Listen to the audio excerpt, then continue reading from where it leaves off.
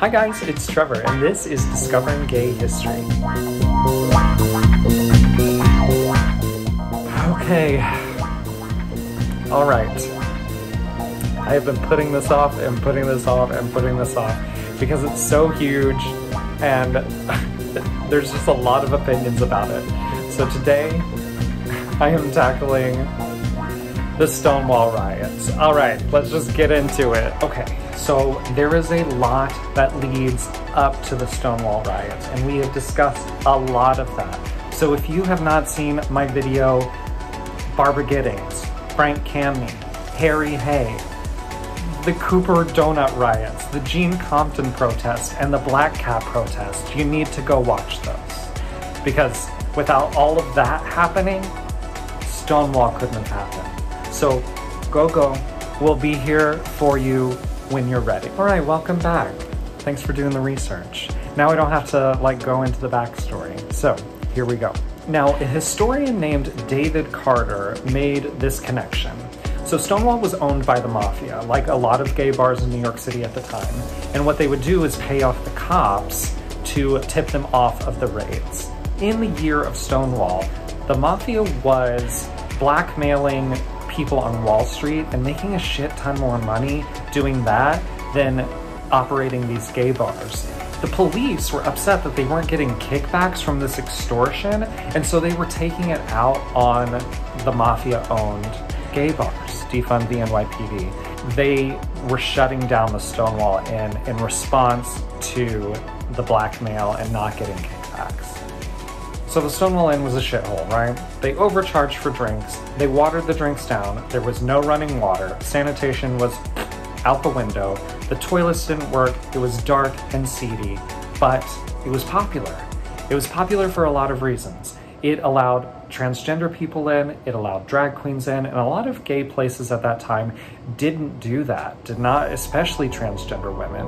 And another thing is that it was a place that actually allowed gay dancing, which was also something that wasn't very popular at the time.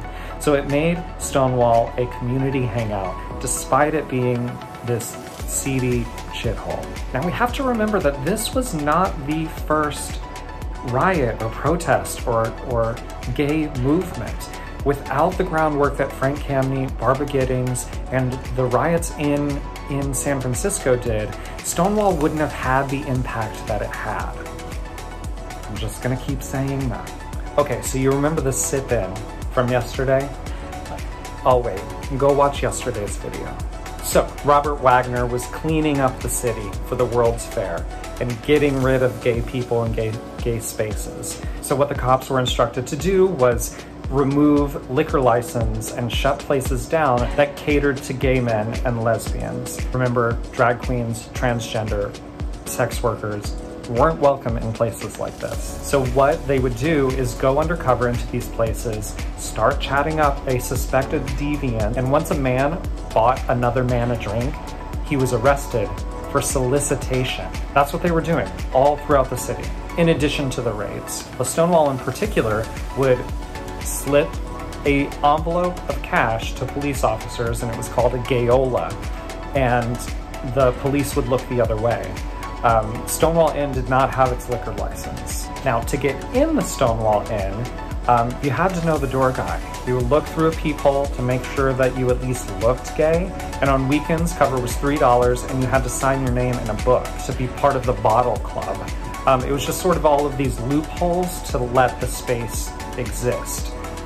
People wouldn't write their real names in the book, and you really had to know someone who knew someone to get in. Now, these mafia-owned gay bars were raided at least once a month, and it was such a regular thing that the bartenders would keep secret stashes of liquor behind cabinets and in secret holes in the wall so that they could go about services as quick as possible. Typically, these mafia-owned bars were tipped off about raids coming their way so that they could get back up to service once the police had left. The night of the Stonewall Riots, that was not the case. Now, a typical raid looked like this. The lights would turn on, the police would lock the doors and round everyone up and ask for identification. Now, like I've said in many videos, if your identification card gender did not match the gender expression that you were presenting, you would be arrested. So those without identification, and certainly those dressed in drag, were arrested,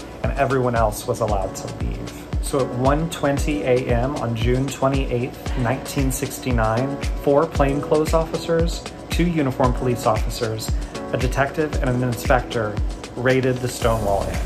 They announced that the police were here and they were there to take the place, and the lights were turned on and the door was barred.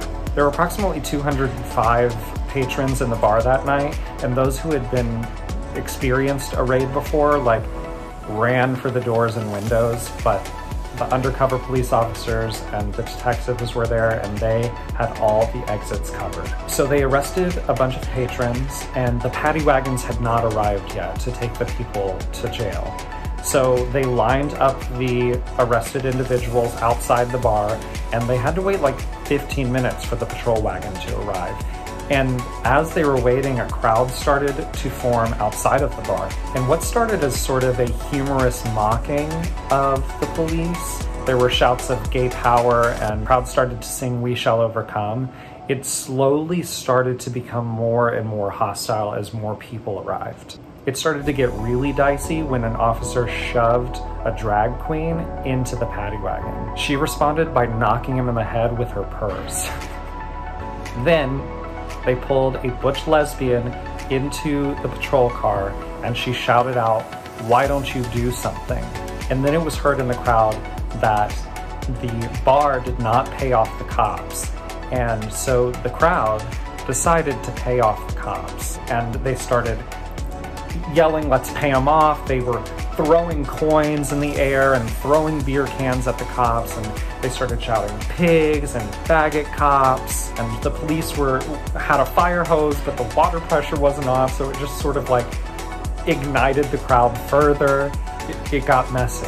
Now, the next morning, the New York Times, the New York Post, and the Daily News had the story covered. Now, the following night, there's some conflicting information of which night of the riots was more violent, but the following night there were even more people. People returned from the previous night.